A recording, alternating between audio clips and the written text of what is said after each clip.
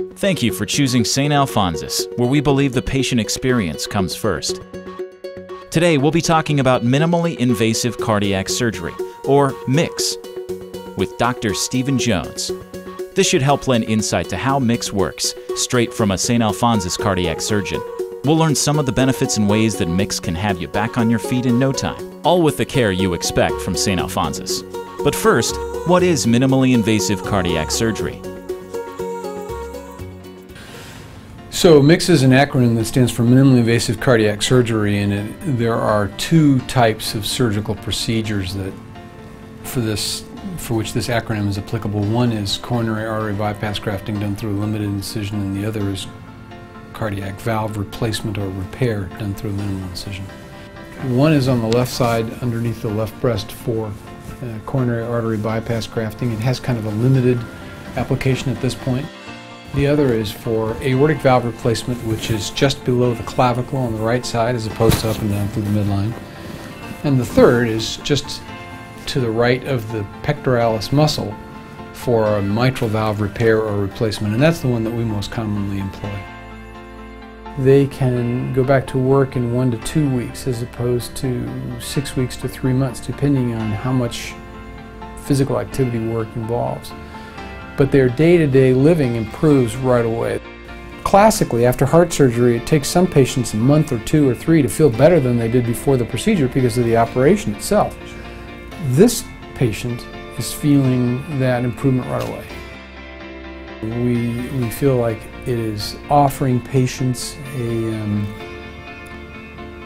alternative to the standard big incision, I'm laid up for 3 months operative procedure that we all were trained to do and we all have learned to do well. This is just an evolution in the trend towards less invasive treatment of these common disease processes. Now that we know how minimally invasive cardiac surgery works, how does it feel to be a patient? Susie is a patient of Dr. Stephen Jones and has faced heart problems from the time she was young.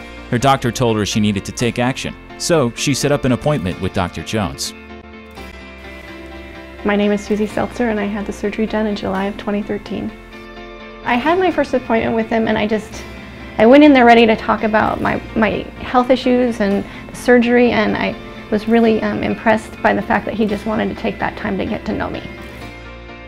All of our cardiac surgeons take a personal approach to the care they provide and consult one-on-one to figure out the best course for surgery.